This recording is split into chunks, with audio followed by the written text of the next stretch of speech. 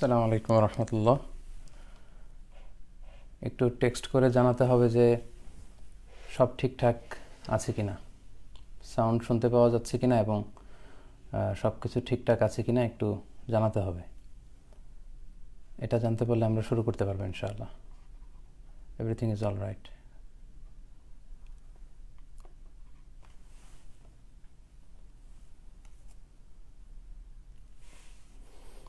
আরও দু একজনের কাছ থেকে শুনতে পারলে একটু ভালো হবে যে সব কিছু ঠিক আছে কিনা, সাউন্ড শোনা যাচ্ছে কিনা। ওকে, তাহলে আমরা শুরু করছি। আসসালামু আলাইকুম রহমতুল্লাহি ওয়া বারাকাতুহু। নাহমাদুহু ওয়া নুসাল্লি আলা রাসূলিহিল কারীম, আম্মা বা'দু, ফাআউযু বিল্লাহি মিনাশ শাইতানির রাজীম। বিসমিল্লাহির রহমানির রহিম। শাহরু রমাদান আল্লাযী উনজিলা ফীহিল কুরআন হুদাল লিন-নাসি ওয়া বায়্যিনাতিন মিনাল হুদা ওয়াল ফুরকান। সাদাকাল্লাহুল আযীম। আল্লাহুম্মা সাল্লি আলা মুহাম্মাদ ওয়া আলা আলি মুহাম্মাদ কামা সাল্লাইতা আলা ইব্রাহিম ওয়া আলা আলি ইব্রাহিম ইন্নাকা হামিদুম মাজিদ। আল্লাহুম্মা বারিক আলা মুহাম্মাদ ওয়া আলা আলি মুহাম্মাদ কামা বারাকতা আলা ইব্রাহিম ওয়া আলা আলি ইব্রাহিম ইন্নাকা হামিদুম মাজিদ। প্রিয় দিনী ভাই এবং বোনেরা, যে যেখান থেকে আজকের এই লাইভ প্রোগ্রামটিতে যুক্ত হয়েছেন, সবাইকে জানাচ্ছি আন্তরিক শুভেচ্ছা এবং মোবারকবাদ। আহলান ওয়া সাহলান ওয়া মারহাবান বিকুম ফি হাদাল লিকা আত-তাইয়িব ওয়াল মুবারাক। শুরুতেই সবাইকে রমাদানুল মুবারাকের শুভেচ্ছা জানাচ্ছি। রমাদান কারীম, রমাদান মুবারক, কুল্লা আম ওয়া আনতুম বিখাইর। আশা করছি যে আপনারা সবাই ভালো আছেন, সুস্থ আছেন, নিরাপদে আছেন এবং সবসময় এই দোয়া করি যে আল্লাহ তাআলা আপনাদের সবাইকে ভালো রাখুক, সুস্থ রাখুক, নিরাপদে রাখুক এবং হেফাজতে রাখুক। শুরুতে আমরা আল্লাহর দরবারে শুকরিয়া জ্ঞাপন করছি যে আল্লাহ তাআলা আমাদেরকে রমাদানে পৌঁছবার তৌফিক এনায়েত করেছেন। আমরা মালয়েশিয়াতে আজকে তারাবির সালাত পড়েছি, কিন্তু ঘরে পড়েছি সেটা, এবং ভিন্ন এক অভিজ্ঞতা। এবং খুবই কষ্ট লাগছিল যখন এটা ফিল করছিলাম যে আজকের মাগরিবের সালাতের পর থেকেই সূর্য ডোবার মধ্য দিয়ে রমাদান শুরু হয়েছে, কিন্তু এই রমাদান আমরা ঘরে বসে উদযাপন করছি। আমরা তারাবির সালাত আদায়ের জন্য মসজিদে যেতে পারছি না। এবং মসজিদুল হারাম থেকে আমরা এই ঘোষণাও শুনেছি যে মসজিদুল হারামে তারাবির সালাত হবে, বাট সেটা 10 রাকাত সালাত সেখানে পড়া হবে এবং যারা স্টাফ আছে মসজিদুল হারামের তারাই শুধু অংশগ্রহণ করতে পারবে। আল্লাহর মেহেরবানি যে আমরা রমাদানে উপনীত হতে পেরেছি। যদিও আমরা মসজিদে যে সালাতুত তারাবি আদায় করতে পারিনি, কিন্তু তার বিপরীতে আল্লাহ প্রতিটি ঘরকে বাইতুল্লাহ বানিয়েছেন। এখন আমরা প্রত্যেকটি ঘরেই তারাবির সালাত জামাতের সাথে আদায় করবো ইনশাআল্লাহ। এবং আশা করছি যে আগামীকাল থেকে, পরশু দিন থেকে বাংলাদেশে সিয়াম সাধন শুরু হবে। আমরা আগামীকাল মালয়েশিয়াতে সিয়াম পালন শুরু করবো ইনশাআল্লাহ। এবছরের রমাদানটা আসলে একটা ডিফারেন্ট রমাদান আমাদের জন্য, an unique Ramadan as well as different Ramadan for Muslim উম্মাহ। কারণ আমি ব্যক্তিগতভাবেও আমার পুরো জীবনে এরকম রমাদান আমরা কখনো কাটাইনি এবং কল্পনাও করিনি যে রমাদানে আমাদেরকে ঘরে বসে থাকতে হবে এবং ঘরে বসে ইবাদত করতে হবে। তো অন্যান্য রমাদানে আমরা মসজিদে যাওয়ার সুযোগ পেতাম, জামাতে সালাত আদায় করার সুযোগ পেতাম, তারাবির সালাতগুলো আমরা মসজিদে আদায় করতে পারতাম। রমাদানে ওমরা করার সুযোগ ছিল আমাদের, কারণ রমাদানের ওমরা হচ্ছে হজের সমান সওয়াব। কিন্তু এবছর এই সবগুলো সওয়াবের বিশেষ মাধ্যম থেকে আমরা মাহরুম। কোভিড-19 কারণে আমরা জানি যে গোটা বিশ্ব এখন একেবারে স্তব্ধ, নিথর। মাঝে মাঝে পৃথিবীতে কিছু বিপর্যয় এসেছিল যেগুলো পৃথিবীর বিশেষ কোনো দেশে এসেছিল বা বিশেষ কোনো জাতিগোষ্ঠীর উপর সেটা চেপে বসেছিল। কিন্তু বর্তমানে যে করোনা সংক্রান্ত সমস্যা আমরা কাটাচ্ছি বা যে ক্রাইসিস, এটা গোটা বিশ্বব্যাপী একটা ক্রাইসিস। তো এজন্যই আমাদেরকে ঘরেই সালাত আদায় করা লাগছে, যেহেতু সোশ্যাল ডিস্টেন্সিংয়ের কথা আমাদেরকে বলা হচ্ছে, আমাদেরকে বাসায় থাকতে বলা হচ্ছে। এবং এই রোগের ধরনটাই এমন যে আক্রান্ত কেউ যদি অন্য কারো কাছাকাছি যায়, তাহলে অন্য কেউ তার দ্বারা আক্রান্ত হতে পারে, এই ভাইরাস ট্রান্সমিটেড হয়ে যেতে পারে। সেজন্য আমাদের সবসময় লকডাউনের এই পিরিয়ডগুলোতে ঘরেই থাকা উচিত, নিরাপদে থাকা উচিত, সেফ থাকা উচিত। আশা করছি আপনারা সবাই সেফ আছেন, নিরাপদে আছেন। আমি আজকে আমার পেজে একটি স্ট্যাটাস দিয়ে আজকের এই লাইভ প্রোগ্রামটি শুরু করেছি এবং সেখানে বলেছি যে ধারাবাহিকভাবে 5টি লাইভ আমরা করব রমাদানুল মুবারক উপলক্ষে। যেহেতু লকডাউনে সবাইকে ঘরে থাকতে হচ্ছে, অনেকে ফ্রাস্ট্রেটেড হয়ে যাচ্ছেন, অনেকে আমাদেরকে বলেছেন যে আপনারা যদি অনলাইন বেসিস কিছু প্রোগ্রাম আগের চেয়ে বেশি মাত্রায় করেন তাহলে আমরা কানেক্টেড থাকতে পারবো, অনেক কিছু জানতে পারবো, শিখতে পারবো। সেই চিন্তাধারা থেকেই মূলত এই সিরিজ লাইভের ঘোষণা। সাধারণত আমি 1 মাস বা 2 মাস গ্যাপ না দিয়ে খুব একটা লাইভে আসা হয়ে ওঠে না, নানা কারণে, ব্যস্ততার কারণে। তো এখন যেহেতু আমরা অধিকাংশই ঘরে আছি, সো সেই দিকগুলো চিন্তা করে কানেক্টিভিটি বাড়ানোর জন্য, দাওয়াতি কার্যক্রম বাড়ানোর জন্য এবং আমরা যাতে একে অপরের দ্বারা উপকৃত হতে পারি সেই চিন্তা থেকে 5টি লাইভ আমরা রমাদানুল মুবারককে কেন্দ্র করে করব, যার প্রথমটি হচ্ছে আজকে। এবং বাকি লাইভগুলো ধারাবাহিকভাবে আমরা প্রতি বৃহস্পতিবার বাংলাদেশ সময় 9:30 মিজানুর রহমান আজহারি নামের এই ভেরিফাইড পেজটি থেকে আমরা প্রেজেন্ট করব ইনশাআল্লাহ। মূল আলোচনাতে যাওয়ার আগে আমি ছোট্ট করে 3টি বিষয় আপনাদের সাথে শেয়ার করতে চাই। শুরুতেই বলে নিব যে প্রায় 33,400 দিনী ভাই এবং বোন আজকের এই লাইভটিতে যুক্ত হয়েছেন। আমি সবাইকে অনুরোধ করব আপনারা শেয়ার করে লাইভটি ছড়িয়ে দিন, যাতে অন্যান্যরাও যুক্ত হতে পারে। প্রথম কথাটি হচ্ছে, আপনারা দেখেছেন যে লকডাউনে ক্ষতিগ্রস্ত লোকদেরকে সহায়তার জন্য আমরা রামাদান ফুড প্যাক নামে একটি প্রজেক্ট চালু করেছিলাম এবং 7 দিনের জন্য একটা সময় বেঁধে দিয়ে আমরা ফান্ড রেজ করেছি। আপনাদের সকলের সহযোগিতা, আল্লাহর মেহেরবানিতে আমরা প্রায় বাংলাদেশের 35টি জেলায় 5,500 অসহায় লোকদের হাতে অথবা ক্ষতিগ্রস্ত লোকদের হাতে আমরা রমাদান ফুড প্যাক পৌঁছে দিতে পেরেছি। আজকেও কিছু জেলায় বিতরণ হয়েছে এবং আগামীকালকে বাংলাদেশে রমাদান ফুড প্যাক বিতরণ করবার মধ্য দিয়ে আমরা এই প্রজেক্টটির একেবারে ইতি টানতে যাচ্ছি। আমি আজকের লাইভ প্রোগ্রামের মধ্য দিয়ে যারাই এই প্রজেক্টের যে কোনো পর্যায়ে যুক্ত ছিলেন আপনাদের সবাইকে আন্তরিক শুভেচ্ছা জানাই, মোবারকবাদ জানাই। দ্বিতীয় যে কথাটি বলবো, যে বর্তমানে পরিস্থিতি যেটা আমরা কাটাচ্ছি, যে ক্রাইসিস মোমেন্ট কোভিড-19-এর কারণে, এটা আসলে গোটা বিশ্বব্যাপী ওয়ার্ল্ড ওয়াইড একটা ক্রাইসিস। সো এখানে একজন আক্রান্ত হলে আমরা সবাই আক্রান্ত হব কম বেশি। সো এজন্য আমাদের প্রত্যেকেরই সাহায্যের হাতটুকু বাড়িয়ে দেওয়া দরকার, যেটা আমরা বারবার বলে এসেছি, কারণ we all R in danger এই মুহূর্তে। সো আমাদের প্রত্যেকের সাধ্য অনুযায়ী সহায়তার হাত বাড়ানো উচিত। আল্লাহর হাবিব সাল্লাল্লাহু আলাইহি ওয়াসাল্লাম বলেছেন, খয়রুন নাস আনফাউলিন নাস, মানুষের মধ্যে আল্লাহর কাছে সবচেয়ে প্রিয় বা ভালো মানুষ সে যে অন্যের উপকার করে। তো আমরা এই কঠিন সময়ের জন্য অন্যের উপকারে আসতে পারি। এবং আল্লাহর হাবিব সাল্লাল্লাহু আলাইহি ওয়াসাল্লাম বলেছেন, আল্লাহু ফি আউনিল আবদি মা দামাল আবদু ফি আউনি আখি, আল্লাহ তাআলা ততক্ষণ বান্দার সহায়তায় থাকেন যতক্ষণ বান্দা তার আরেক ভাইয়ের সহায়তায় থাকে। আমরা যদি আমাদের কোনো বিপদগ্রস্ত ভাইয়ের প্রতি সহায়তার হাত বাড়িয়ে দিই, আল্লাহ তাআলা আমাদেরকে সাহায্য করবেন। তো এই পরিস্থিতিতে আমাদের প্রত্যেকের উচিত আমাদের সাধ্য অনুযায়ী অন্যকে সহায়তা করা। আমরা যদি আমাদের নিকটাত্মীয় যারা আছে, পোর রিলেটিভ যারা আছে, তাদের খোঁজখবর যদি আমরা নিই, আমাদের ফ্রেন্ড সার্কেলের মধ্যে কেউ হয়তো সমস্যায় থাকতে পারে, যেহেতু কাজকর্ম সবই বন্ধ, উপার্জনের সব মাধ্যম অনেকটাই বন্ধ। ফলে আমরা যদি আমাদের ফ্রেন্ডসদের খোঁজখবর নেই বা আমাদের কলিগস যারা আছে তারা কে কী অবস্থায় আছে তাদের খোঁজখবর যদি আমরা নিই, তাদের মধ্যে থেকে যদি কেউ সমস্যায় থেকে থাকে, অনাহারে থেকে থাকে, আর্থিক সংকটে থেকে থাকে, আমাদের উচিত তাদের কাছে আমাদের সাহায্যের হাতটুকু বাড়িয়ে দেয়া।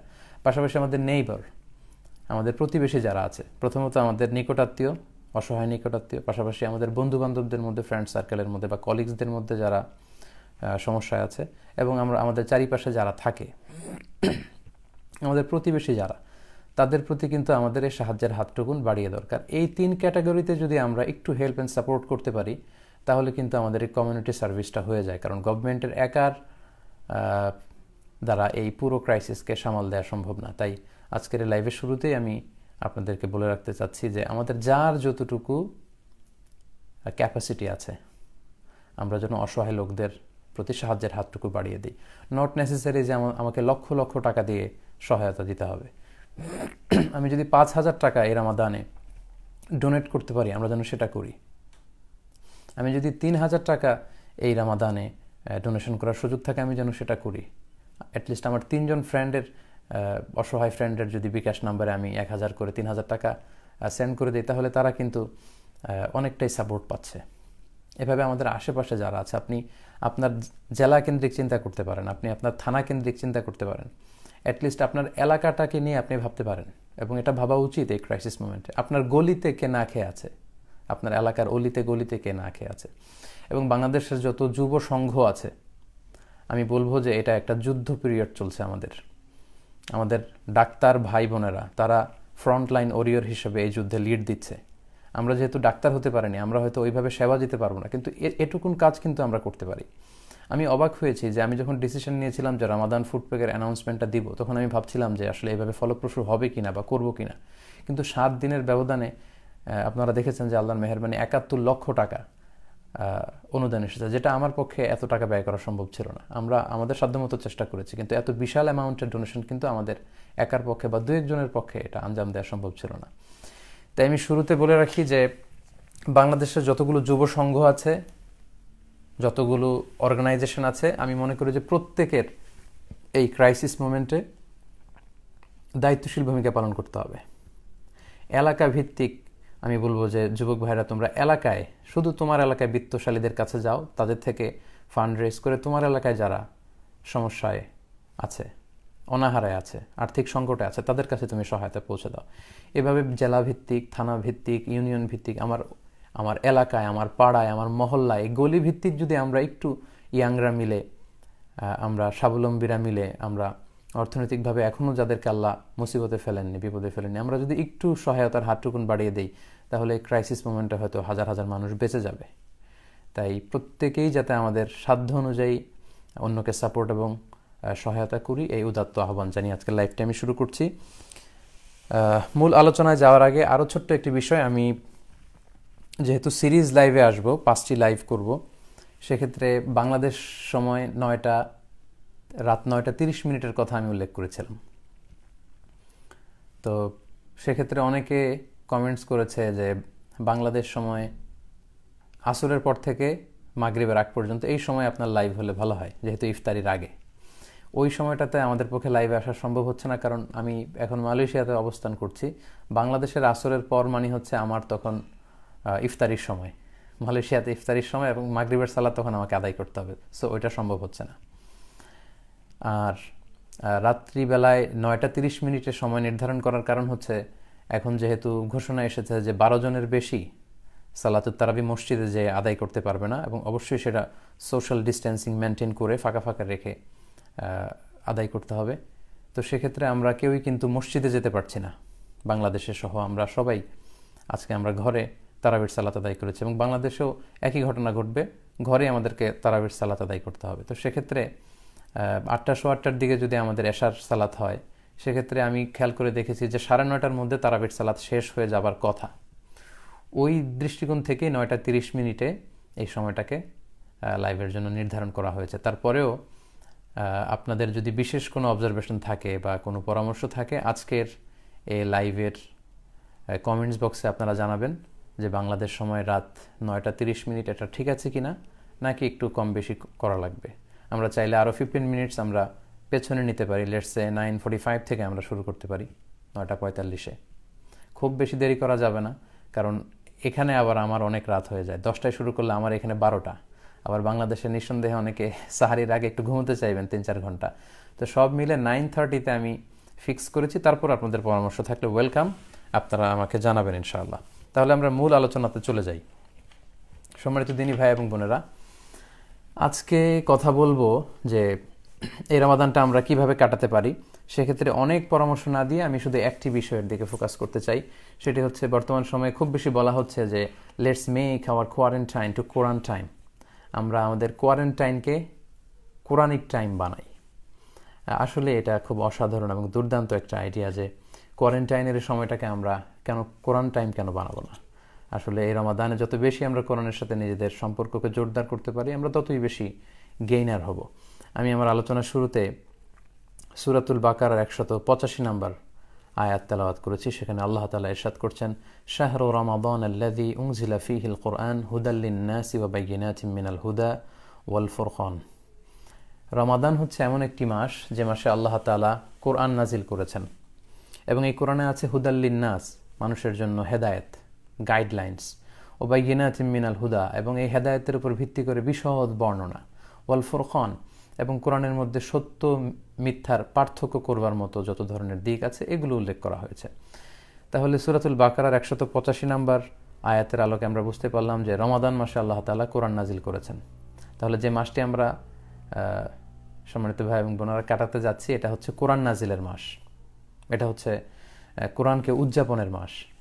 এজন্য এই মাসে কোরআনের সাথে আমাদের একটা মজবুত সম্পর্ক গড়ে তোলবার চেষ্টা করতে হবে, নতুন করে একটা সম্পর্ক গড়বার চেষ্টা করতে হবে, কোরআনের সাথে আমাদের অ্যাটাচমেন্টটাকে বাড়ানোর চেষ্টা করতে হবে, যেহেতু এটা কোরআন নাজিলের মাস। আমরা অন্যান্য আবাদত তো পুরো রমাদানে করবই, জামাতে সালাত আদায় করা, তারাবির সালাত পড়া, ইফতারি করা, সাহুর খাওয়া, কিয়ামুল লাইল করা, কিন্তু সবচাইতে বেশি সময় যাতে আমরা কোরআন কেন্দ্রিক দেই, আমরা এই রমাদানটাকে কোরআনিক রমাদান বানাতে চাই। এই রমাদানটা যেন, এই রমাদানের প্রধান সিলেবাস যেন থাকে আমাদের কোরআন। এটাই হচ্ছে আজকে আমার আলোচনার প্রতিপাদ্য বিষয়, যে এবারের রমাদানের এই যে ইউনিক রমাদান বা ডিফারেন্ট রমাদান আমরা কাটাতে যাচ্ছি, আমাদের রমাদান 2020, রমাদান 1441 হিজরির যে রমাদান, এই রমাদানটা যেন আমাদের কোরআনময় রমাদান হয়। কোরআনকে যেন আমরা এই পুরো মাসে বন্ধু বানিয়ে রাখতে পারি এবং সে অনুযায়ী যেন সবসময় আমরা আমল করতে পারি। আমরা যদি একটু খেয়াল করি তাহলে দেখব যে ফেরেশতাদের মধ্যে সর্বশ্রেষ্ঠ ফেরেশতা হচ্ছেন জিবরাইল আলাইহিস সালাম। তিনি কোরআন নিয়ে পৃথিবীতে এসেছিলেন। তো জিবরাইল আলাইহিস সালাম কোরআন নিয়ে পৃথিবীতে নাজিল হওয়ার কারণে উনি হয়েছেন পৃথিবীর শ্রেষ্ঠ ফেরেশতা। আবার রমাদান আল মুবারক, এই মাসে কোরআন নাজিল হওয়ার কারণে এই মাসটি হয়েছে পৃথিবীর শ্রেষ্ঠতম মাস। আবার কদরের রাতে কোরআন নাজিল হওয়ার কারণে কদরের রাত হয়েছে পৃথিবীর শ্রেষ্ঠ রাত। আল্লাহ রাসূল সাল্লাল্লাহু আলাইহি ওয়াসাল্লামের উপর কোরআন নাজিল হওয়ার কারণে আল্লাহ রাসূল সাল্লাল্লাহু আলাইহি ওয়াসাল্লাম হয়েছেন শ্রেষ্ঠ নবী। এবং আমাদের জন্য বা আমাদের উপর কোরআন নাজিল হওয়ার কারণে, এই উম্মতে মুহাম্মাদের উপর কোরআন নাজিল হওয়ার কারণে উম্মতে মুহাম্মাদি হয়েছে শ্রেষ্ঠ উম্মাহ। আমাদেরকে বলা হয় খায়রু উম্মাহ। খেয়াল করেছেন বিষয়টা, যে জিবরাইল আলাইহিস সালাম তিনি কোরআন নিয়ে এসে হয়েছেন শ্রেষ্ঠ ফেরেশতা। রমাদান কোরআন পেয়ে হয়েছে শ্রেষ্ঠ মাস। কদর, লাইলাতুল কদর কোরআন পেয়ে হয়েছে শ্রেষ্ঠ রাত। আল্লাহর হাবিব সাল্লাল্লাহু আলাইহি ওয়াসাল্লাম কোরআন ধারণ করে হয়েছেন শ্রেষ্ঠ রাসূল। আমাদেরকে কোরআন দিয়ে আমাদেরকে বানানো হয়েছে শ্রেষ্ঠ উম্মাহ, খায়রু উম্মাহ। তেমনি আমাদের মধ্য থেকেও যারা কোরআনের সাথে সবসময় সম্পর্ক জুড়ে দিবে, সবসময় হৃদয়টাকে কোরআনের সাথে জড়িয়ে রাখবে, মিলিয়ে রাখবে, তারা হবে এই পৃথিবীর শ্রেষ্ঠতম মানুষ। তাই সেই বিবেচনায় আসুন, এ রমাদানের আমাদের প্রাইম সিলেবাস আমরা কোরআন আল কারীমকে বানাই। আমরা যেন বেশি বেশি তেলাওয়াত করি, আমরা যেন কোরআনের সাথে সম্পর্কটাকে আরও জোরদার করি। এ হচ্ছে আমার first and foremost message for টুনাইটস live programme. দ্বিতীয় পর্যায়ে যে কথাটি বলবো সেটি হচ্ছে, এ রমাদানে আমাদেরকে বেশি বেশি কোরআনিক রেসাইটেশন করতে হবে। কিভাবে অ্যাটাচমেন্টটা আমরা বাড়াবো, কোরআনের সাথে সম্পর্ক জোরদার করার অন্যতম মাধ্যম হচ্ছে কোরআনিক রেসাইটেশন। সেটি কোরআন হাতে নিয়ে হতে পারে, সেটি তারাবির সাল্লাতে মুসল্লায় দাঁড়িয়ে হতে পারে, সেটি কিয়ামুল লাইলে রাত্রির গভীরেও হতে পারে। তো এই ক্ষেত্রে আমাদের বাংলাদেশে যেটা হয়, খতম তোলার জন্য খুব বেশি অনেকে উঠে পড়ে লাগেন যে কে কয় খতম, এমনটা আমরা দেখেছি যে অনেকে 5 খতম বা 6 খতম দিয়ে অন্যকে ফোন করে বলে যে আমি তো 6টা দিলাম, মানে আমি তো 6টা খতম দিলাম, আপনি কয়টা দিলেন? তো উনি আবার বলে যে আমি তো আসলে দিতে পারি নাই, অসুস্থ ছিলাম, আমি 3টা দিয়েছি, গত বছর 5টা দিয়েছিলাম, এবছর এত বেশি দিতে পারি নাই, 3টা দিয়েছি। এই যে খতম দেওয়ার একটা ট্র্যাডিশন, মানে 5 খতম, 7 খতম, 10 খতম, এবং সেটা আবার অন্যের সাথে শেয়ার করা বা অনেকটা শো অফের মতো করা, এটা কিন্তু আসলে মূল দাবি বা উদ্দেশ্য ছিল না কোরআন নাজিলের। এজন্য খতম ওঠানোর জন্য উঠে পড়ে না লেগে আমাদের বিশুদ্ধ তেলাওয়াত নিশ্চিত করা উচিত। আমরা প্রতিদিন যতটুকু রমাদানে তেলাওয়াত করব আমরা যাতে বিশুদ্ধভাবে করি, তাজভিদ মেনটেন করে যেন করি, তাহসিনের সাথে করি, এবং তেলাওয়াতের গুণগত মান নিশ্চিত করে যাতে আমরা তেলাওয়াত করি। কারণ রুব্বা কারি লিল কোরআন ওয়াল কোরআন ইয়ালআনুহু, কোরআনের কিছু কারি আছে বা তেলাওয়াতকারী আছে যাদেরকে কোরআন রহমতের পরিবর্তে লানত দেয়। তো আমরা যেন রহমতের মাসে লানত না কুড়াই, আমরা যেন বেশি বেশি রহমত কুড়াতে পারি। এজন্য প্রথম কথা হচ্ছে যে আমরা যাতে তাজভিদ মেনটেন করে তেলাওয়াতের গুণগত মান নিশ্চিত করে কোরআন তেলাওয়াত করি। কারণ কালামুল্লাহ মাজিদে সূরাতুল মুজাম্মিলের 4 নম্বর আয়াতে আল্লাহ তাআলা আমাদেরকে আদেশ করেছেন এবং বলেছেন ওয়ারাত্তিলিল কুরআনা তারতিলা। আমাদের যে রকম মনে চায় আমরা চাইলে কিন্তু ওই রকম কোরআন তেলাওয়াত করতে পারি না, আমাদেরকে তারতিলের সাথে কোরআন তেলাওয়াত করতে হবে। তারতিলের সাথে অর্থাৎ ধীরস্থিরভাবে, থেমে থেমে, তাজভিদ মেনটেন করে তেলাওয়াতের যে গুণগত মান সেটাকে নিশ্চিত করে তেলাওয়াত আদায় করার নামই হচ্ছে তারতিল। আল্লাহর হাবিব সাল্লাল্লাহু আলাইহি ওয়াসাল্লাম তারতিলের সাথে তেলাওয়াত করতেন। আনাস রাদিয়াল্লাহু তাআলা আনহুকে জিজ্ঞেস করা হলো যে আল্লাহর হাবিব সাল্লাল্লাহু আলাইহি ওয়াসাল্লামের তেলাওয়াত কেমন ছিল, তিনি কিভাবে কোরআনকে আবৃত্তি করতেন, কিভাবে তেলাওয়াত করতেন। সাইয়েদনা আনাস রাদিয়াল্লাহু তাআলা আনহু বললেন যে কানাত মাদ্দান, ইয়ানি কানাত কিরাআতু রাসূলুল্লাহ সাল্লাল্লাহু আলাইহি ওয়াসাল্লাম মাদ্দান। আল্লাহ রাসূল সাল্লাল্লাহু আলাইহি ওয়াসাল্লাম যখন কিরাআত করতেন, তিনি কিরাআত পড়তেন বা তেলাওয়াত করতেন, তিনি টেনে টেনে পড়তেন, টেনে টেনে। আলহামদুলিল্লাহি রাব্বিল আলামিন আর রহমানির রহিম মালিকি ইয়াউমিদ্দিন, এই যে টেনে টেনে, কানাত মাদ্দান, টেনে টেনে তেলাওয়াত করতেন, দ্রুত তেলাওয়াত করতেন না। আম্মাজান উম্মে সালামা রাদিয়াল্লাহু তাআলা আনহা, ওনাকে জিজ্ঞেস করা হয়েছিল যে কাইফা কানাত কিরাআতু রাসূলিল্লাহ, আল্লাহর হাবিব সাল্লাল্লাহু আলাইহি ওয়াসাল্লাম কিভাবে তেলাওয়াত করতেন। সুনানে তিরমিজির বর্ণনায় তিনি বলছেন যে কানা রাসূলুল্লাহ সাল্লাল্লাহু আলাইহি ওয়াসাল্লাম ইউকাত্তিউ কিরাআতাহু আয়াতান আয়াতান, প্রতি আয়াতে তিনি থামতেন, আয়াত আয়াত করে তেলাওয়াত করতেন। অর্থাৎ আলহামদুলিল্লাহি রাব্বিল আলামিন বলে তিনি থামতেন, তারপর তিনি আর রহমানির রহিম পড়তেন, তারপর থামতেন, তারপর মালিকি ইয়াউমিদ্দিন পড়তেন, তারপর থামতেন। অর্থাৎ প্রতিটি আয়াত তিনি থেমে থেমে শেষ করে এরপর নতুন আয়াতে যেতেন। এটা হচ্ছে আল্লাহর হাবিব সাল্লাল্লাহু আলাইহি ওয়াসাল্লামের তেলাওয়াতের গুণগত বৈশিষ্ট্য।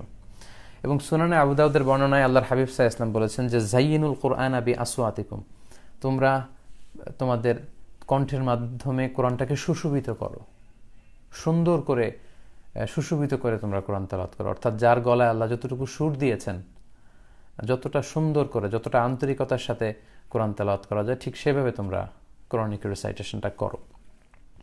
এবং সহিহ বুখারীর এক বর্ণনায় এসেছে যে আল্লাহর হাবিব সাল্লাল্লাহু আলাইহি ওয়াসাল্লাম বলেছেন লাইসা মিন্না মান লাম ইয়াতাগান্না বিল কোরআন, যে গুনগুনিয়ে সুর করে সুন্দর করে কোরআন পড়ে না, সে আমার দলভুক্ত নয়। এটা কিন্তু অনেক বড় একটা ধমক, যে যারা সুর করে গুনগুন করে সুন্দর করে কোরআন পড়ে না, সে আমার দলভুক্ত, আমার উম্মত হতে পারে না। এটা একটা ধমক। সো আমাদের যার গলায় যতটুকু সুর আছে, আমাদের সুরগুলোকে উজাড় করে দিয়ে খুবই আন্তরিকতার সাথে থেমে থেমে প্রতিটি আয়াত শেষে স্টপ নিয়ে নিয়ে টেনে টেনে যেন আমরা কোরআন তেলাওয়াত করি, তবেই তারতিলের সাথে কোরআন তেলাওয়াত হবে, যেভাবে আল্লাহ রাসূল সাল্লাল্লাহু আলাইহি ওয়াসাল্লাম তেলাওয়াত করতেন। তো আমি খতম দেওয়ার জন্য যে উঠে পড়ে লাগে আমাদের দেশের ট্রেডিশন, কেউ যদি এই তারতিলের যত সিফাত আমি বর্ণনা করলাম, এই সবগুলো মেনটেন করে যদি কেউ খতম দিতে পারেন, তাহলে এটা নূরুন আলা নূর, এটা তো অনেক ভালো, এটা প্রশংসনীয়, হাদা মাহমুদ, এটা অবশ্যই প্রশংসনীয়। আপনি তারতিলের সাথে, তাজবিদের সাথে থেমে থেমে ধীরে ধীরে যদি কোরআন তেলাওয়াত করে শুরু থেকে শেষ পর্যন্ত রমাদানে যেতে পারেন, এটা খুবই ভালো। এবং এভাবেই কোরআন তেলাওয়াত আমাদের করা উচিত। সেক্ষেত্রে আমি মাঝে মাঝে যারা হয়তো শুরু থেকে শেষ পর্যন্ত শেষ করতে চান বা পারেন না, তাদের জন্য একটা ছোট্ট টিপস শেয়ার করি। সেটি হচ্ছে রমাদানের প্রত্যেক সালাতের পরে যদি আপনি 4 পৃষ্ঠা করে কোরআন তেলাওয়াত করেন, তাহলে প্রতিদিন 20 পৃষ্ঠা আপনার তেলাওয়াত হবে। অর্থাৎ ফজরের সালাতের পরে যেহেতু আপনার ওযু আছে, আপনি 4 পৃষ্ঠা কোরআন পড়ুন যদি সুযোগ হয়। জোহরের সালাতের পরে আরও 4 পৃষ্ঠা পড়ুন, আসরের সালাতের পর আরও 4 পৃষ্ঠা, এভাবে 5 ওয়াক্ত সালাত শেষে 4 পৃষ্ঠা 4 পৃষ্ঠা করে যদি আপনি পড়েন, তাহলে 4 5 20 20 পৃষ্ঠা। আর প্রতিটি পাড়ায় 20 পৃষ্ঠা থাকে হেফজ কোরআনে, বাংলাদেশের নুরানি যে কোরআন 20 পৃষ্ঠা থাকে। তাহলে প্রত্যেক সালাত শেষে 4 পৃষ্ঠা করে পড়লে কিন্তু আপনি একদিনে 20 পৃষ্ঠা কোরআন তেলাওয়াত করতে পারলেন, এক পারা। তার মানে 30 দিনে আপনি সহজেই 30 পারা এভাবে পড়তে পারেন। এটা হচ্ছে যাদের পক্ষে সম্ভব হয়ে ওঠে না। আর যারা টাইম ফিক্স করে পড়তে অভ্যস্ত, যে না আমি প্রতিদিন ফজরের পরে 2 ঘন্টা পড়ি বা রমাদানে আমি জোহরের পরে 2 ঘন্টা পড়ি, তাদের কথা ভিন্ন।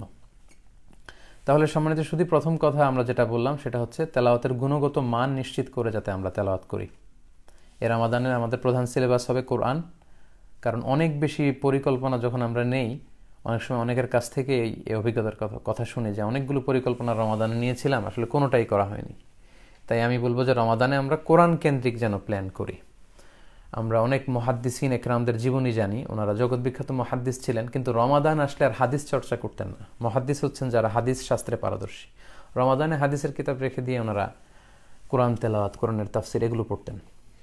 সেক্ষেত্রে আমরা মুসনাদে আহমদ ইবনে হাম্বলের সংকলক ইমাম আহমদ ইবনে হাম্বলের কথা বলতে পারি। লক্ষ লক্ষ হাদিস মুখস্থ জানতেন। স্বতন্ত্র হাদিসের কিতাব হিসেবে অনেক বড় একটা হাদিসের কম্পাইলেশন করেছেন মুসনাদে আহমদ ইবনে হাম্বল। তো তিনি রমাদান আসলে ওনার হাদিসের পাণ্ডুলিপিগুলো সব রেখে দিয়ে কোরআন নিয়ে বসে যেতেন। তাই আমাদের এবারের রমাদানটা যেন আমরা শুধু কোরআন কেন্দ্রিক প্ল্যান করি বেশি বেশি। এ পর্যায়ে বলবো যে কোরআন তেলাওয়াতের পাশাপাশি আপনারা যেটা করতে পারেন সেটা হচ্ছে listening to the recitation of the Holi কোরআন। কোরআনের তেলাওয়াত শোনা, অনেকের এই ভালো অভ্যেসটি আছে।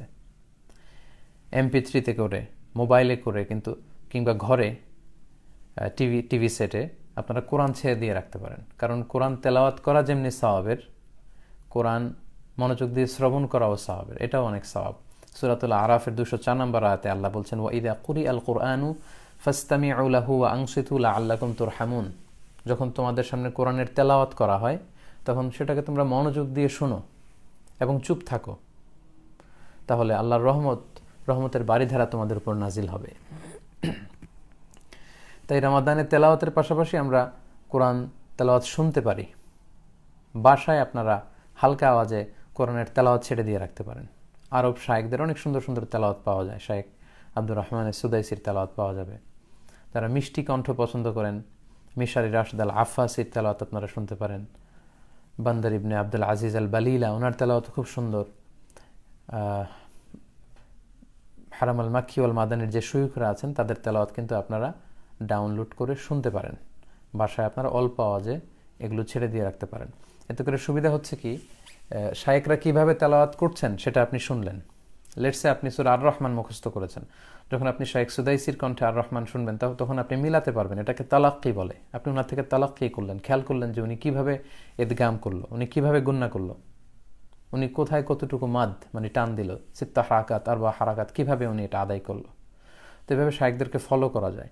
এজন্য আমি বলবো কোরআন তেলাওয়াতের পাশাপাশি আমরা যেন কোরআন এর তেলাওয়াতের লিসনিংটা আমরা বাড়াই। আমরা যেন বেশি বেশি কোরআন তেলাওয়াত শুনি। কারণ কোরআন তেলাওয়াত করা যেমনি সুন্নাহ, কোরআন শোনাও তেমন সুন্নাহ। 4 নম্বরে বলবো যে কোরআন শিখা এবং শিখানো, teaching and learning the Holi কোরআন। এই রমাদানে আমরা বিশুদ্ধ কোরআন তেলাওয়াতের প্রশিক্ষণ নিতে পারি। যারা আমরা কোরআন পড়তে জানি না তাদের জন্য একটা অপূর্ব সুযোগ। যেহেতু লকডাউনে বাসায় বসে থাকা লাগছে, সো বাসায় বা আশেপাশে কেউ যদি থাকেন যিনি কোরআন শেখাতে পারেন, তার কাছ থেকে কোরআন শিখে নেওয়া দরকার। এই অপরচুনিটি জীবনে আপনি নাও পেতে পারেন। অনেকের জন্য লকডাউন ব্লেসিং। হয়তো এমন এমন কিছু কাজ তাদের জীবনে এখনও করা হয়নি, সেটাই রমাদানের সুযোগ হবে। হয়তো অনেকে শুরু থেকে শেষ পর্যন্ত কোরআনটা পড়ার সুযোগ পাবে বা কোরআন শিখে নেওয়ার সুযোগ পাবে। সো এই অপরচুনিটি যেন আমরা কাজে লাগাই। আমরা একটু শক্ত সিদ্ধান্ত নিলেই পারি। দরকার শুধু আপনার একটা শক্ত সিদ্ধান্ত। The decision is yours. সিদ্ধান্ত আপনার। তৌফিক দেওয়ার মালিক হচ্ছেন আল্লাহ। আল্লাহ তাআলা তৌফিক অবশ্যই দেবেন যদি আপনার একটা শক্ত ডিসিশন থাকে যে আমি কোরআন পড়তে জানি না, কোরআন নাজিলের এই বরকতের মাসে এ রমাদানে আমি কোরআন শিখব। সো সবচেয়ে ভালো হয় যদি কারো কাছ থেকে সরাসরি শিখতে পারেন। শায়েখের কাছ থেকে আপনি শিখলেন, উনি আপনাকে কারেক্ট করে দিল, শিখিয়ে দিল। আর এটার সুযোগ না হলে অনলাইনে আমরা শিখতে পারি। অনলাইনে কিন্তু কোরআন শিক্ষার আসরের এরকম অনেক প্রোগ্রাম আপনি পাবেন। ইউটিউবে আপনি কোরআন শিক্ষার আসর বা কোরআন শিক্ষা বা অনলাইনে কোরআন শিক্ষা এগুলো লিখে সার্চ দিলেই ভুরি ভুরি আপনি লেকচার ম্যাটেরিয়াল পাবেন, যেগুলো ফলো করার মধ্য দিয়ে, অনুশীলন করার মধ্য দিয়ে আপনি কোরআন শিখে ফেলতে পারেন। আল্লাহর হাবিব সাল্লাল্লাহু আলাইহি ওয়াসাল্লাম সহিহ বুখারীর বর্ণনায় বলেছেন, খায়রুকুম মান তাআল্লামাল কুরআন ওয়া আল্লামাহু। তোমাদের মধ্যে সবচাইতে শ্রেষ্ঠ ব্যক্তি সে যে নিজে কোরআন শিখে এবং অন্যকে কোরআন শেখায়। সো আমরা যদি কোরআন শিখতে শুরু করি, আল্লাহর হাবিব সাল্লাল্লাহু আলাইহি ওয়াসাল্লামের বর্ণনা অনুযায়ী আমরা শ্রেষ্ঠ মানুষদের অন্তর্ভুক্ত। আবার আমরা যদি শিখিয়ে দেই তখনও শ্রেষ্ঠ মানুষদের অন্তর্ভুক্ত। যাদের বয়স হয়ে গিয়েছে, আগে কোরআন শেখার সুযোগ হয়নি, তারা এই সুযোগটুকু কিন্তু আমরা কাজে লাগাতে পারি। কারণ কোরআন শেখার কোনো বয়স নেই। যে কোনো বয়সে আপনি শিখতে পারেন। শিখতে কোনো লজ্জা নেই, জানতে কোনো লজ্জা নেই। এবং সহিহ বুখারীতে আল্লাহর হাবিব সাল্লাল্লাহু আলাইহি ওয়াসাল্লাম বলেছেন, ওয়াল্লাযী ইয়াকরাউল কুরআন ওয়া ইয়াতাতাআতা, যে কোরআন পড়ে এবং আটকে যায়। তাআতা মানে 70 বছরের বয়স বা 60 বছরের বয়স কেউ যদি নতুন করে কোরআন শিখে, ছোট বাচ্চা যেমনি স্মুথলি কোরআন পড়ে তার মুখ দিয়ে এভাবে বেরোবে না, পড়তে যে আটকে যাবে, কষ্ট হবে। এই কষ্ট হওয়ার কারণে আল্লাহর হাবিব সাল্লাল্লাহু আলাইহি ওয়াসাল্লাম বলেছেন তার জন্য লাহু আজরান, 2টা সওয়াব, মানে ডাবল সওয়াব। এক হচ্ছে কোরআন তেলাওয়াত করছে এর জন্য সওয়াব, আরেক হচ্ছে ইয়াতাতাআতা মানে হচ্ছে এই যে মামলিং করছে, মুখে আটকে যাচ্ছে, এটার জন্য আল্লাহ তাআলা ডাবল সওয়াব দিবেন। এজন্য আমাদের আশেপাশে যারা কোরআন পড়তে জানে না, দেখে দেখে আমরা যদি সুযোগ হয় তাদেরকে যেন একটু কোরআন শেখাই। কারণ আল্লাহর হাবিব সাল্লাল্লাহু আলাইহি ওয়াসাল্লাম বলেছেন, আদ-দাল্লু আলাল খাইরি কাফাইলি। কেউ যদি ভালো কোনো দিকে কাউকে পথ দেখায়, তাহলে ওই ভালো কাজটা করলে যে সওয়াব, পথ দেখালে বা সাহায্য করলে, হেল্প করলে এই একই সওয়াব। আপনি যদি সূরা ফাতিহা কাউকে শিখিয়ে দেন, কিভাবে সূরা ফাতিহা পড়তে হয় এটা যদি কাউকে আপনি শিখান, তাহলে ওই ব্যক্তি যতদিন সূরা ফাতিহা পড়বে তার জীবনে তার একটা পার্সেন্টেজ সওয়াব কিন্তু আপনি আপনার আমলনামায় পেয়ে যাবেন। এজন্য আমরা যেন কোরআন শিখি এবং শেখাই। পাশাপাশি আমরা যেন কোরআন শুনি এবং শোনাই। খুব ইম্পর্টেন্ট একটা পয়েন্ট। আমরা অনেক সময় কোরআন শোনাতে চাই না অন্যকে। কোরআনকে শেখা এবং শেখানোর একটা গুরুত্বপূর্ণ মাধ্যম হচ্ছে কোরআন অন্যকে শোনানো। অন্যকে শোনালে আপনার কোরআন পড়াটা খুব মজবুত হবে, পাকাপোক্ত হবে। এবং অন্যের থেকে যদি আপনি শোনেন সেক্ষেত্রে আপনার কোরআন শেখাটা বা জানাটা খুব মজবুত হবে। এবং আল্লাহর হাবিব সাল্লাল্লাহু আলাইহি ওয়াসাল্লাম এটা করতেন। মুআরাদাতুল কোরআন সহিহ বুখারীতে এসেছে, প্রতি বছর সারা বছর কোরআনের যে সমস্ত আয়াতগুলো নাজিল হতো, রমাদান মাসে আল্লাহর হাবিব সাল্লাল্লাহু আলাইহি ওয়াসাল্লাম ওই সবগুলো আয়াত, ওই সবগুলো সূরা জিবরাইল আলাইহিস সালামকে শোনাতেন। এরপর জিবরাইল আলাইহিস সালাম আবার আল্লাহ রাসূল সাল্লাল্লাহু আলাইহি ওয়াসাল্লামকে শোনাতেন। প্রতি রমাদানে এই প্রজেক্ট নিয়ে থাকতেন আল্লাহ রাসূল সাল্লাল্লাহু আলাইহি ওয়াসাল্লাম। এবং যে বছর আল্লাহর হাবিব সাল্লাল্লাহু আলাইহি ওয়াসাল্লাম ইন্তেকাল করবেন, ইন্তেকালের বছরের যে রমাদানটি তিনি পেয়েছিলেন, ওই বছর দুইবার আল্লাহর হাবিব সাল্লাল্লাহু আলাইহি ওয়াসাল্লাম সাইয়েদনা জিবরাইল আলাইহিস সালামকে কোরআন শুনিয়েছেন। জিবরাইল আলাইহিস সালাম আল্লাহর হাবিব সাল্লাল্লাহু আলাইহি ওয়াসাল্লামকে দুইবার পুরো কোরআনটা রিভাইজ করে শুনিয়েছেন। এজন্য কোরআন শোনা এবং শোনানো এটা খুবই জরুরি। আপনারা বাসায় একে অপরকে তেলাওয়াত করে শোনাতে পারেন। আপনি আপনার স্ত্রীকে শোনাতে পারেন, আপনার স্ত্রী আপনাকে শোনাতে পারে, অথবা আপনারা আপনাদের ছেলে মেয়েদেরকে শোনাতে পারেন, আপনার ছেলেমেয়েরা আপনাদেরকে শোনাতে পারে। এভাবে যদি আমরা একটা কোরআনিক মান্থ কাটাই, আশা করি খুব জান্নাতি পরশে ভরপুর থাকবে আমাদের পুরো রমাদান। এবং এটা করবেন, আমি গ্যারেন্টি দিয়ে বলতে পারি যে আপনারা অত্যন্ত ভালো ফিল করবেন, খুব আনন্দ ফিল করবেন ঘরে। আপনার ছোট্ট সোনামণি যখন আপনাকে কোনো একটা সূরা শোনাবে, আবার তাকে যখন আপনি শোনাবেন, এই যে একটা অনাবিল শান্তি এবং প্রশান্তি, এটা আপনি পৃথিবীর অন্য কোথাও খুঁজে পাবেন না, আই গ্যারেন্টি ইউ। তাই বাসায় হাজব্যান্ড ওয়াইফ একে অপরকে কোরআন শোনান, ছেলে মেয়েদের কাছ থেকে কোরআন শুনুন এবং তাদেরকে কোরআন শুনুন। আল্লাহর হাবিব সাল্লাল্লাহু আলাইহি ওয়াসাল্লাম সাহাবাদের কাছ থেকে কোরআন শুনতে চাইতেন এবং আল্লাহর হাবিব সাল্লাল্লাহু আলাইহি ওয়াসাল্লাম নিজে সাহাবাদেরকে কোরআন শোনাতেন। সহিহ মুসলিমের একটা হাদিস আপনাদেরকে শোনাই। সাহাবাদের মধ্য থেকে সবচাইতে ভালো তেলাওয়াত করতে জানতেন সাইয়েদনা উবাই ইবনে কাব রাদিয়াল্লাহু তাআলা আনহু।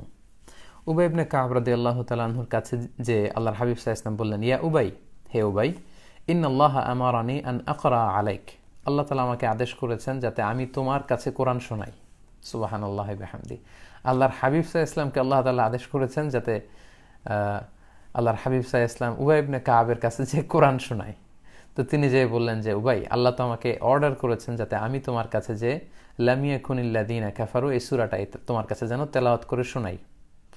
উবাই ইবনে কাব রাদিয়াল্লাহু তাআলা তো আশ্চর্য হয়ে গেলেন। তিনি অবাক হয়ে, মানে অবিশ্বাস্য এক কথা মনে করে তিনি বললেন যে ওয়াসাম্মানি ইয়া রাসূলুল্লাহ, সত্যই কি আল্লাহ তাআলা আমার নাম ধরে এমনটা বলেছেন যে আমার কাছে আপনি এসে কোরআন শোনানোর জন্য আমার নাম ধরে বলেছে? উবাই ইবনে কাব এরকম বলেছে? আল্লাহর হাবিব সাল্লাল্লাহু আলাইহি ওয়াসাল্লাম বললেন, নাম, হ্যাঁ উবাই, তোমার নাম ধরে আল্লাহ সরাসরি স্পষ্ট বলেছে যে আপনি উবাই ইবনে কাবের কাছে যে কোরআন শোনান। এই কথা শুনে আনন্দের আতিশয্যে আবেগে আপ্লুত হয়ে সাইয়েদনা উবাই ইবনে কাব রাদিয়াল্লাহু তাআলা আনহু কেঁদে দিলেন। হাদিসে এসেছে ফাবাকা, তিনি কেঁদে দিলেন। সহিহ মুসলিমের এই হাদিস থেকে আমরা বুঝলাম আল্লাহর হাবিব সাল্লাল্লাহু আলাইহি ওয়াসাল্লাম, ওনার কাছে কোরআন নাজিল হয়েছে, তারপরেও উনি সাহাবাদের কাছে যে কোরআন শোনাতেন। এবার আমরা একটি হাদিস শুনি যেখানে বলা হচ্ছে যে রাসূল সাল্লাল্লাহু আলাইহি ওয়াসাল্লাম সাহাবাদের কাছ থেকে কোরআন শুনতে চাইতেন। হাদিসের বর্ণনাকারী হচ্ছেন আব্দুল্লাহ ইবনে মাসউদ রাদিয়াল্লাহু তাআলা আনহু। ওনাকে ডেকে আল্লাহর হাবিব সাল্লাল্লাহু আলাইহি ওয়াসাল্লাম বললেন, ইকরা আলাইয়া আল কুরআন, হে ইবনে মাসউদ তুমি একটু কোরআন তেলাওয়াত করো তো। ইবনে মাসউদ রাদিয়াল্লাহু তাআলা আনহু বললেন, আকরাউ আলাইকা ওয়া আলাইকা উনজিল, হে আল্লাহর রাসূল আমি আপনার সামনে কোরআন পড়ব, আপনার উপর তো কোরআন নাজিল হয়, যে নবীর উপর কোরআন নাজিল হয় তার সামনে দাঁড়িয়ে আমি কোরআন পড়ব? আল্লাহর হাবিব সাল্লাল্লাহু আলাইহি ওয়াসাল্লাম তখন বললেন, ইন্নী উহিব্বু আন আসমাআহু মিন গায়রি, হে ইবনে মাসউদ আমি যেমনি কোরআন তেলাওয়াত করে তোমাদের শোনাতে পছন্দ করি, আমি আবার তোমাদের কাছ থেকে শুনতেও পছন্দ করি। সম্মানিত দিনী ভাই এবং বোনেরা, একটু খেয়াল করলে বুঝবেন, এই দুটি হাদিস থেকে আমরা জানতে পারলাম যে আল্লাহর হাবিব সাল্লাল্লাহু আলাইহি সাল্লাম সাহাবাদের কাছে বসে বসে কোরআন শোনাতেন এবং সাহাবাদের কাছ থেকে তিনি কোরআন শুনতেন। তাই কোরআন শোনা এবং শোনানো এটা সুন্নাহ। এবং কোরআন শোনালে যেভাবে আপনার পড়াটা বা হেফজটা মজবুত হবে, আপনি একা একা পড়লে কিন্তু আপনার পড়াটা এত পাকাপোক্ত এবং মজবুত হবে না। তাই ঘরে এটা চালু করুন। এই রমাদানে যেন আমরা একে অপরকে কোরআন শোনাই। 5 নম্বর কথা হচ্ছে মেমোরাইজেশন। এই রমাদানের এই অফুরন্ত সুযোগে, লকডাউনে ঘরে বসে আমরা যেন কোরআন মুখস্থ করি। আমাদের অনেকের একটা ভুল ধারণা আছে, আমরা অনেকে মনে করি যারা হাফেজ বা যারা তাহফিজ সেন্টারে পড়ছে তারাই শুধু কোরআন মুখস্থ করবে, আমরা করব না। এটা একেবারে একটা ভুল ধারণা। আসলে কোরআন হেফজ করা, মুখস্থ করা, এটা পুরো উম্মার দায়িত্ব। It's a responsibility for the entire উম্মা, পুরো উম্মার দায়িত্ব এটা। যারা তাহফিজ সেন্টারে পড়ছে ফুল টাইম, হ্যাঁ, তারা হয়তো 30 পারা মুখস্থ করছে, আমার অন্তত 10 পারা বা 5 পারা বা 3 পারা করা উচিত, বা সিলেক্টেড সূরা অব দ্য কোরআন, কোরআনের সিলেক্টেড সূরাগুলো মুখস্থ করা উচিত। তাই রমাদানের এই বিশেষ বরকতময় মুহূর্তে কোরআনের বিশেষ কিছু অংশ কিংবা বিশেষ কিছু সূরা মুখস্থ করার পরিকল্পনা যেন আজকে রাত থেকে আমরা করি। আর একদিন মাত্র আমাদের হাতে আছে, এখন থেকেই যেন আমরা আমাদের প্ল্যান প্রোগ্রাম সব সেরে ফেলি। বিশেষ করে আমাদের ছোট্ট সোনামণিদেরকে জুজ আম্মা, অর্থাৎ কোরআনের শেষতম পাড়ার যে সূরাগুলো আছে, এই সূরাগুলোর মধ্যে থেকে ছোট্ট ছোট্ট সূরাগুলো কিন্তু আমরা রমাদানে মুখস্থ করাতে পারি।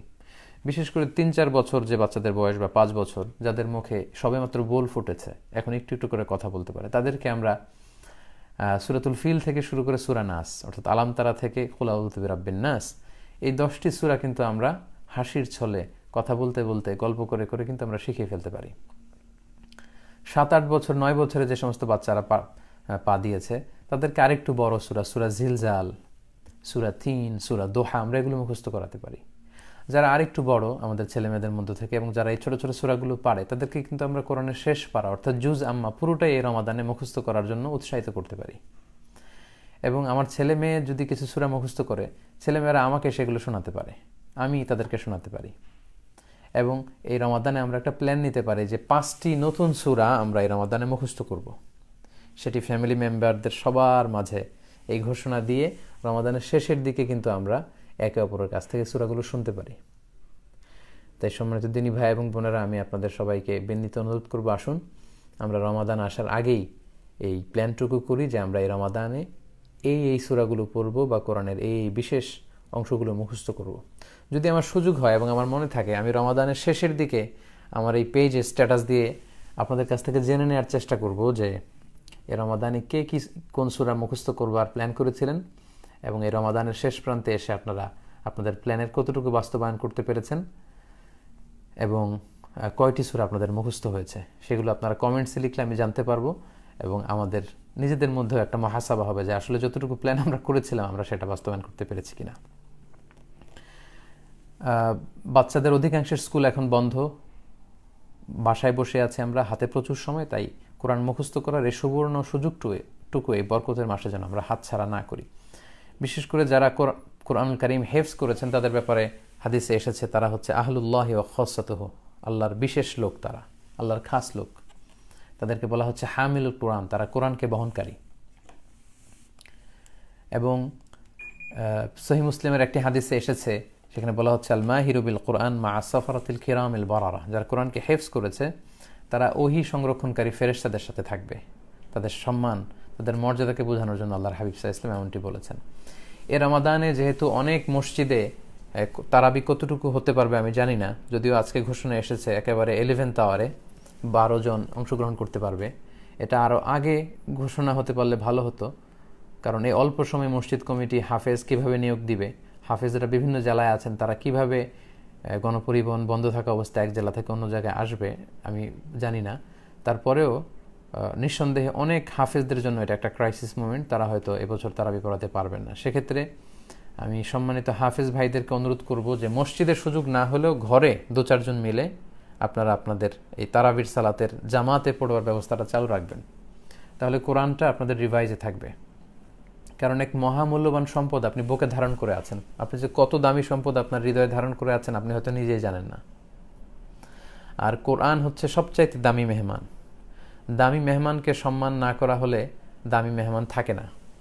কোরআন হচ্ছে দয়ফুন কারীম, অনেক সম্মানিত মেহমান। আপনার ঘরে বা আপনার বাসায় যদি সম্মানিত কোনো মেহমান আসে, তাকে যদি আপনি ওয়েল রিসেপশন না দেন, তাকে যদি সময় না দেন, তাকে যদি আদর আত্মীয় আপ্যায়ন না করেন, তাহলে তিনি কিন্তু থাকবেন না। অনুরূপভাবে যে কোরআনকে হামিলুল কোরআন বা হাফিজুল কোরআন আপনারা হৃদয়ে ধারণ করেছেন, এটাকে রিভাইজ না করলে এটা থাকে না। এটাই খুব স্বাভাবিক, এটাকে বারবার রিভাইজ করতে হয়, মোরাজা করতে হয়। সহিহ মুসলিমের এক বর্ণনায় আল্লাহর হাবিব সাল্লাল্লাহু আলাইহি ওয়াসাল্লাম বলেছেন যে তাআহাদুল কোরআন, মানে কোরআনকে তোমরা আগলে রাখো, যত্ন করে রাখো, বারবার রিভাইজ করো, বারবার এটার সাথে একটা সম্পর্ক রাখো।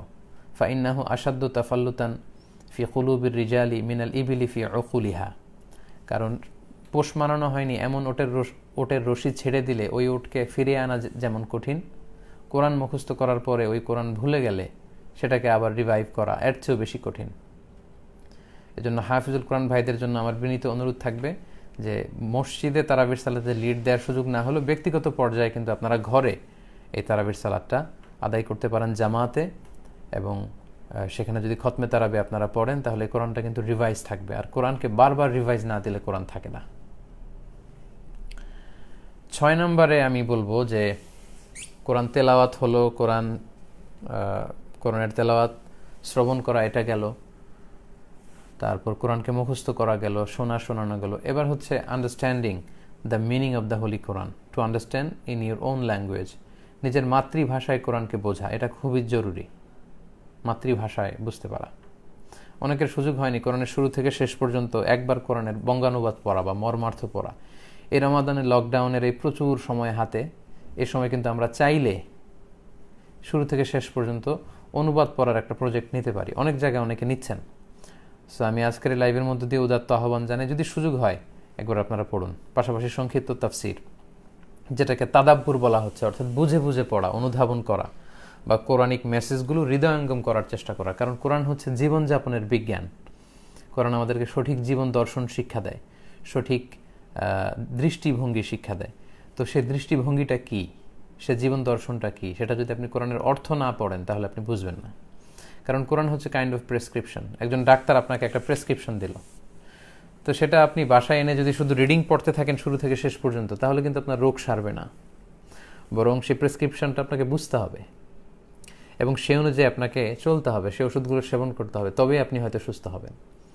এজন্য আল্লাহ তাআলা বলেছেন যে এটা হচ্ছে হুদাল্লিল মুত্তাকিন। কোরআনটা হচ্ছে মুত্তাকিদের জন্য হেদায়েত, গাইড বুক, পথ নির্দেশিকা। যা বলার আল্লাহ সব বলে দিয়েছেন, নতুন করে আর কিছুই বলবেন না। এজন্য আল্লাহ কোরআনের বিভিন্ন জায়গায় আমাদেরকে বলেছেন, তোমরা কি কোরআনের মেসেজকে হৃদয়ঙ্গম করবে না? আফালা ইয়াতাদাব্বারুনা আল কোরআন আম আলা কুলুবিন আকফালুহা। ওরা কি কোরআনকে বোঝার চেষ্টা করবে না, নাকি ওদের হৃদয়ে তালা ঝুলে আছে, নাকি ওদের হৃদয়ের দরজার মধ্যে তালা ঝুলিয়ে দেওয়া হয়েছে? সূরা মুহাম্মদের 24 নম্বর আয়াতে আল্লাহ বলেছেন। সূরা আনআমের 38 নম্বর আয়াতে আল্লাহ বলেছেন, মা ফাররাতনা ফিল কিতাবি মিন শাই। এই কিতাবে, এই কোরআনে আমি কোনো কিছু বাকি রেখে দেইনি, মানব প্রয়োজনীয় সব বর্ণনা করেছি। সূরা নাহালের 89 নম্বর আয়াতে আল্লাহ তাআলা বলছেন, ওয়ানাজ্জালনা আলাইকাল কিতাবা তিবয়ানান লিকুল্লি শাই। আমি এই কিতাবকে সব কিছু সুস্পষ্ট ব্যাখ্যা হিসেবে নাজিল করেছি। তাই যা বলার আল্লাহ সব বলে দিয়েছেন, নতুন করে কিছু বলবেন না। তাই আসুন এ রমাদানে আমরা আল্লাহ তাআলা আমাদেরকে কি বলতে চেয়েছেন সেটা একটু জানবার চেষ্টা করি। এখন এই ব্যাপারটা অনেক সহজ। আপনি প্লে স্টোরে কিংবা মোবাইল থেকে আপনি বিভিন্ন অ্যাপস ডাউনলোড করতে পারেন, সেখানে কোরআনের বঙ্গানুবাদ পাওয়া যায়। অনেকের ঘরে কোরআনের বঙ্গানুবাদ আছে, তাফসির আছে। এ রমাদানে আপনারা সবাই মিলে এটা পড়তে পারেন। আমাদের বাসায় অনেক বয়স্ক মুরব্বীরা, ওনারা কোরআনের 4 খতম 5 খতম দেন। সারা জীবনের খতমগুলো হিসাব করলে দেখা যাবে যে 50-60 খতম দিয়ে ফেলেছেন, কিন্তু পুরো জীবনে একবারও তিনি কি খতম দিলেন এটা ওনার পক্ষে জানার সুযোগ হয়নি। আমাদের বয়স্ক মুরব্বীরা যারা ঘরে আছেন তাদেরকে যাতে আমরা কোরআনের অনুবাদগুলো পড়ে শোনাই। ছোট যারা আছো, নানা নানি দাদি, এরা যদি আমাদের ঘরে থাকে তাদেরকে যেন আমরা কোরআনের অনুবাদগুলো পড়ে পড়ে শোনাই, তাহলে তাদের সময়গুলো ভালো কাটবে এবং আমাদেরও কোরআনের শুরু থেকে শেষ পর্যন্ত অনুবাদগুলো জানা হবে। 7 নাম্বার যে পয়েন্টটি বলবো, সর্বশেষ পয়েন্ট, সেটি হচ্ছে রিফ্লেকশন অ্যাকর্ডিং টু আন্ডারস্ট্যান্ডিং। আমরা কোরআন পড়লাম, আমরা কোরআন বুঝলাম, এরপরে এই বুঝ অনুযায়ী রিফ্লেক্ট করা। কারণ এজন্যই কোরআন নাজিল হয়েছে, আমাদের জীবনে কোরআনের আদেশগুলো, বিধিনিষেধগুলো, ডুজ অ্যান্ড ডোন্টসগুলোকে প্রয়োগ করবার জন্য। রিফ্লেকশন। এজন্য আমরা যখন কোরআন পড়বো, আমি অনুরোধ করব আপনারা চাইলে নোট করে রাখতে পারেন। বুঝে পড়ার সময় অবশ্যই কিছু নোট রাখতে হয় এবং প্রত্যেকের কোরআন কেন্দ্রিক কিছু নোট সংগ্রহ করা দরকার। এটা আপনার মোবাইলের নোট অপশনে হতে পারে, আপনার ডায়েরিতে হতে পারে। আমার কাছে ভালো লাগে যে অনেক ভাই এবং বোনেরা আমাকে জানিয়েছে যে আমার আলোচনা থেকে অনেকে নোট করেছে। একজন আমাকে মেসেজ করেছিল, আমার মনে আছে যে হুজুর, আমি আপনার সূরাতুল মুমিনুনের আলোচনা শুনে একটা সুন্দর নোট করেছিলাম এবং সেই নোটের আলোকে আমি এক জায়গায় আলোচনা করেছিলাম। মাশাআল্লাহ। এরকম অনেকে আমাকে আমার বিভিন্ন আলোচনা থেকে নোট করে আমার কাছেও পাঠায়। সো এই নোট করার অভ্যেসটা আমাদের করা দরকার। আপনি যখন কোরআনের অনুবাদ পড়বেন কিংবা কোরআনের সংক্ষিপ্ত তাফসির পড়বেন, তখন বুঝে বুঝে পড়ার সময় কিছু নোট রাখা এটা দরকার। এবং সেক্ষেত্রে কোরআনের আলোকে নিজেকে সংশোধন করা। আমাদের অনেকেরই অনেক ভুল ত্রুটি নিজেদের মধ্যে থাকতে পারে, ভুল আকিদা, ভুল বিশ্বাস, ভুল তথ্য আমরা বিশ্বাস করি। কিন্তু কোরআনিক তথ্য যখন আমরা পড়লাম, সাথে সাথে আমরা আমাদের আগের ভুলটুকু সংশোধন করে আমরা কোরআনের আলোয় নিজেকে সাজাতে পারি। আর সর্বশেষ আমরা যা শিখলাম, আমরা যা বুঝলাম, এটা যেন আমরা অন্যের কাছে পৌঁছে দেই, সেটা যেন আমরা অন্যের কাছে পৌঁছাই। সম্মানিত, শুধু এভাবে যদি আমরা রমাদান আসার আগ থেকেই আমাদের এই আসন্ন রমাদানটাকে কোরআনময় রমাদান করতে চাই, তাহলে এই বিষয়গুলোকে সামনে নিয়ে কিন্তু আমরা একটা চমৎকার কোরআনিক রমাদান কাটাতে পারি এবং আমাদের কোয়ারেন্টাইনকে কোরআন টাইম বানাতে পারি। আমি যদি পুরো আলোচনাটাকে সংক্ষেপে আরেকটু রিভাইজ করি, তাহলে প্রথমে আমি বলেছিলাম কোরআন নাজিলের মাসে আমাদের এই রমাদানের প্রধান সিলেবাস যেন হয় কোরআন, এবং এই মাসে যেন আমরা কোরআনকে উদযাপন করি এবং কোরআনের সাথে সম্পর্ককে জোরদার করার জন্য নতুন করে যেন আমরা একটু ভাবি। এবং আমরা বলেছিলাম যে সাইয়েদনা জিবরাইল আলাইহিস সালাম শ্রেষ্ঠ ফেরেশতা হয়েছেন কোরআন নাজিল করে, রমাদান শ্রেষ্ঠ মাস হয়েছে কোরআন পেয়ে, কদর শ্রেষ্ঠ রাত হয়েছে কোরআন পেয়ে।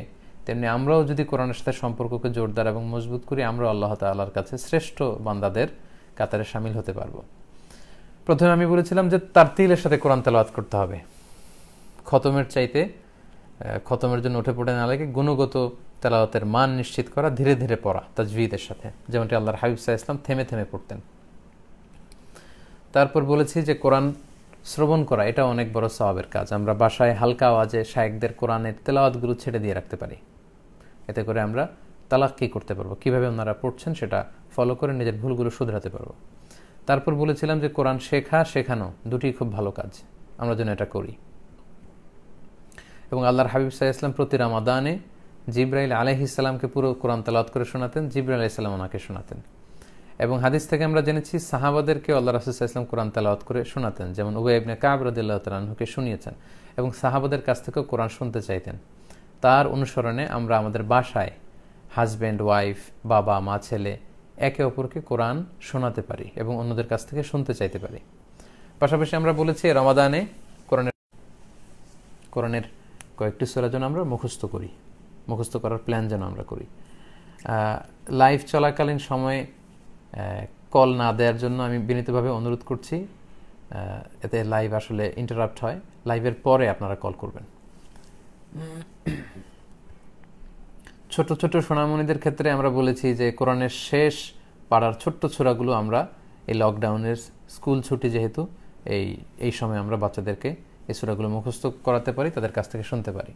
সম্মানিত হাফিজদের উদ্দেশ্যে আমরা বলেছি যে অনেক মসজিদে তারাবির সালাতে লিডিং দেওয়ার সুযোগ না হলেও আমরা ঘরে যাতে এই তারাবির সালাতে লিড দেওয়ার এই ধারাবাহিকতা জারি রাখি এবং বারবার যেন কোরআনকে রিভাইজ দেই, কারণ এক মহামূল্যবান সম্পদ আপনারা হৃদয়ে নিয়ে ঘুরে বেড়াচ্ছেন, হয়তো আপনারা টের পাচ্ছেন না।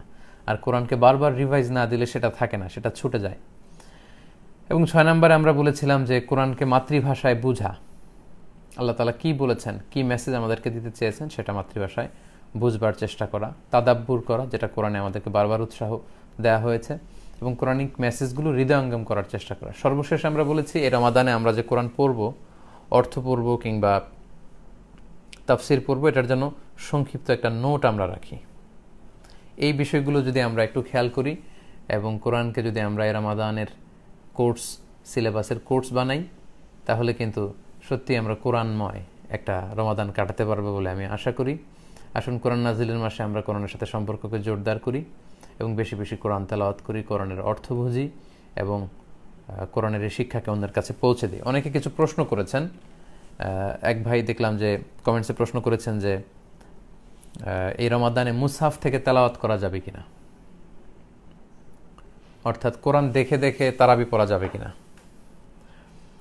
সেক্ষেত্রে এর উত্তরে বলবো যে হ্যাঁ, কোরআন দেখে তারাবির সালাত পড়া যাবে, যেহেতু তারাবির সালাত হচ্ছে নফল বা সুন্নাহ।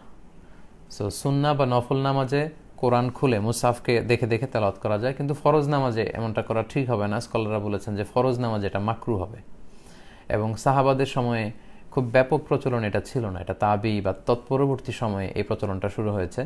তবে আম্মা জান আয়েশা রাদিয়াল্লাহু তাআলা আনহার ক্ষেত্রে একটা বর্ণনা পাওয়া যায় যে ওনার একজন দাস ছিল যিনি তারাবির সালাতে ইমামতি করতেন, আম্মা জান আয়েশা সহ অন্যান্য মহিলারা পেছনে দাঁড়াতেন। সেক্ষেত্রে সেই দাস কোরআন থেকে দেখে দেখে তেলাওয়াত করতো।